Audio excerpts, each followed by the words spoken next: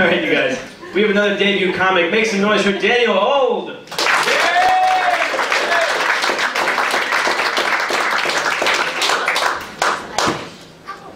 Hey guys, how are we all doing? My name's Daniel, I'm actually from Australia, or if you see me vomiting on the subway tonight at 2 AM, I'm actually from New Zealand. I've been here for about a month now, and I've been staying at probably the best value accommodation in New York. It's saved me thousands of dollars.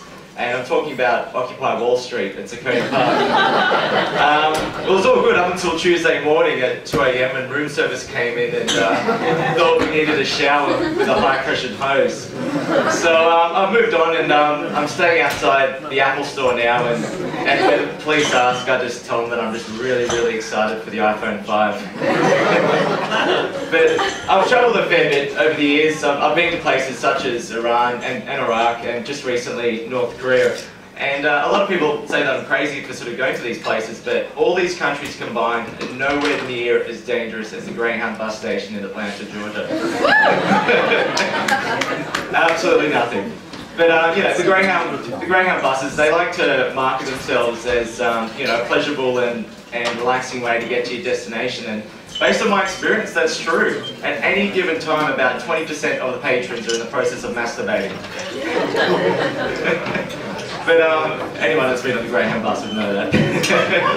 As I said, I went into Iraq as a tourist, and when I crossed the border in there, they made this great big fuss over me, and I was like, you know, what am I, like the millionth tourist coming through the border here? And they're like, no, you're the first. And yeah, they took me into the customs officials took me into their staff room and you know, gave me tea and sweets and shouted me lunch as well. And I just thought, wouldn't that be great when coming to the US, you get taken to the custom officer's staff room, you get, you know, you have a drink together that's more than 100 mils, you know, and then you just laugh at people and guess the race of the genitalia that's walking through those new body scanners that they've got at the airports in the US these days. But yeah, as I said, yeah, I went to North Korea as well, and you know, North Korea is an interesting place. Like, you know, the people there are pleasant enough, but you know, they have absolutely no idea about the outside world, and kind of like Herman Cain, really. Poor Herman Cain, they're like, he likes pizza and he likes hitting on women. There's nothing wrong with that. He's just running for leader of the wrong country. There's just an opening up for Prime Minister of Italy that he would be perfect.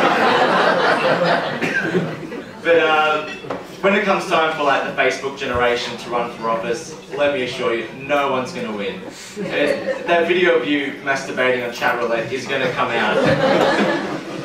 But I've actually got a decoy Facebook account set up in case I ever do run for office. It's just got 3 pictures of me rescuing cats. I must admit, I was actually quite disappointed when I came to the United States last month. I thought I'd raised all the red flags. I really put in an effort. I had just come from North Korea.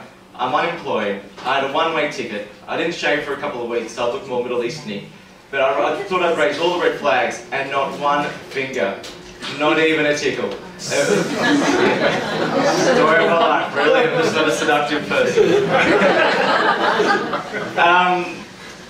My friends back home, they warned me about walking through Central Park at night. They said I'd get raped, or I could get raped. So the other night I walked from one end to the other twice. Absolutely nothing. It was quite demoralising, really.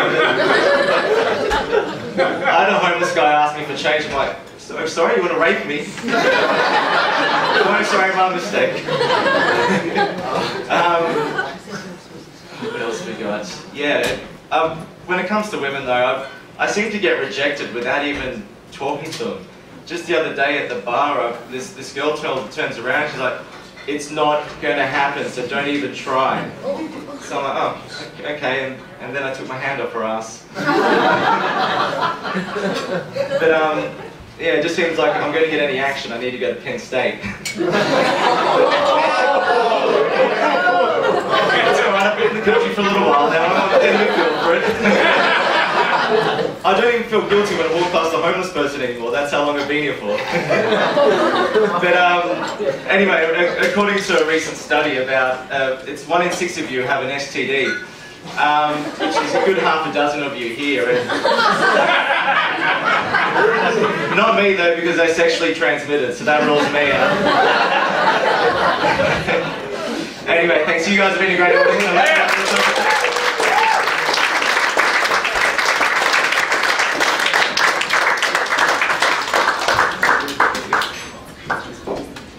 Daniel Auld, everybody!